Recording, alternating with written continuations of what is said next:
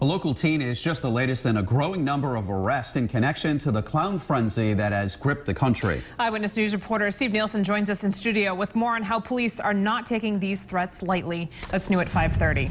Yeah, it's been called a phenomenon, a national trend, whatever it is. Police and school leaders in our area are part of a growing voice saying this is not a joke and they're taking it seriously. The clown craze reaches New England. The national phenomenon of people reporting they're seeing creepy clowns in areas has hit Rhode Island and southeastern Massachusetts. Rehoboth police saying they arrested a 17-year-old student at Dighton Rehoboth Regional High School. They told us the student made threats on Twitter that were serious. PD add the 17-year-old admitted it was a prank feeding off the clown frenzy. The school sent us a statement thanking police and hoping the arrest helps quell any angst kids may have about the reports recently.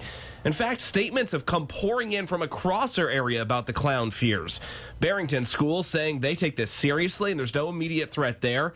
Add West Warwick PD to the list. They say they've gotten calls about allusions and innuendos, but no credible threat, and hope parents talk to their kids about social media use. URI spokesperson said a false text went around to students Monday night that a clown was on campus and to call police. Officials say if you see something suspicious, of course give them a call, but hoax calls and threats can land you in serious trouble, like 5 girls in Connecticut who were arrested for spreading clown threats.